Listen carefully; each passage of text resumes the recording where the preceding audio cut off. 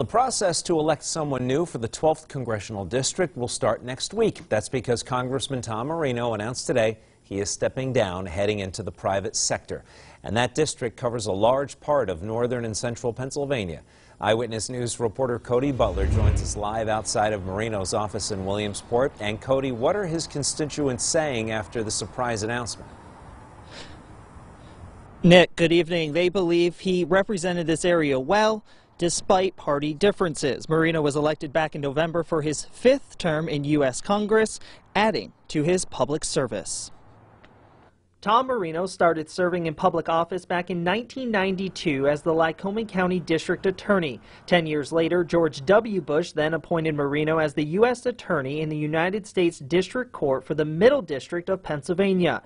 In 2010, Marino ran for U.S. Congress. Congressman Marino, where is he?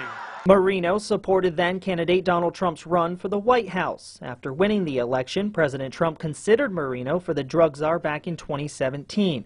Marino withdrew his name from that consideration after a 60 Minutes report suggested he created laws that made it tougher for the DEA to stop the opioid crisis. With the ups and downs in his political career, Thursday he announced he will be resigning after he was just re-elected in November.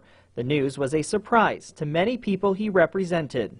Anytime anyone in that office resigns, it's obviously like a disappointment because he won the election, you know what I mean, and the people were accurately represented. In a statement to Eyewitness News, Marino says he will be joining a private sector where he says he can use both his legal and business experience to create jobs. It's sad to see him go. I wish him the best of luck in the private sector. When you work that long in the public and you've made that much of a great name for yourself, it's definitely something that's going to be missed, I think, in this area.